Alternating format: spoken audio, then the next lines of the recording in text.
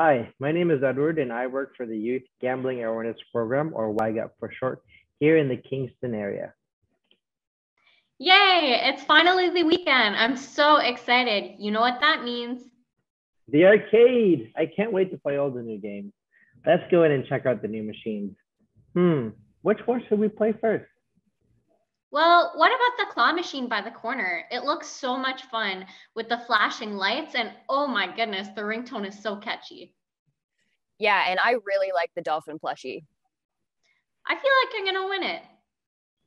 You think so? Okay, let's see. Aw, man, I lost, but was so close. I'm gonna try again. Well, I didn't get the toy I wanted, but hey, at least I got something, a new fidget spinner. That's pretty cool. I'm really glad you won, but how much would you have paid for that fidget spinner if you saw it at the store? I don't know, $1? $2? And how many rounds of this game did you have to play before you got the spinner? Well, I think 8, and each turn costs $2 to play.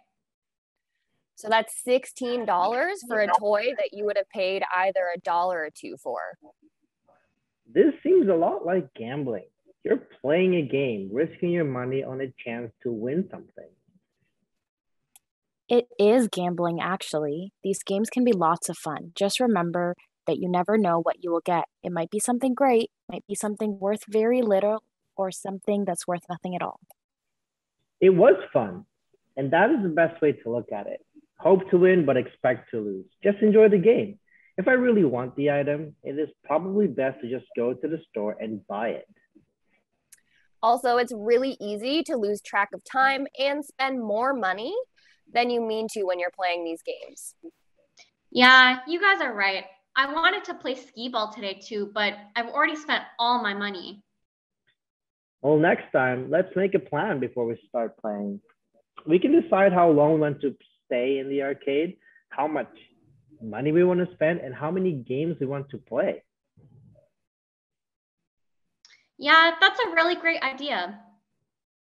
I'm going to try that when I play video games too. I can set time limits and decide how much money I want to spend on loot crates before I start to play. I'm going to try that too. Sometimes I play video games for so long that I don't have time to do my homework. I've even missed basketball practice because I've gotten so caught up in gaming. And try setting those limits and see if that helps. If you do continue to struggle, you can always reach out for help. The kids' help phone is a good place for that. You can call for free and it's totally confidential. You can actually call them about anything at all. That's really cool. What's the number? It's 1-800-668-6868. Hey, thanks.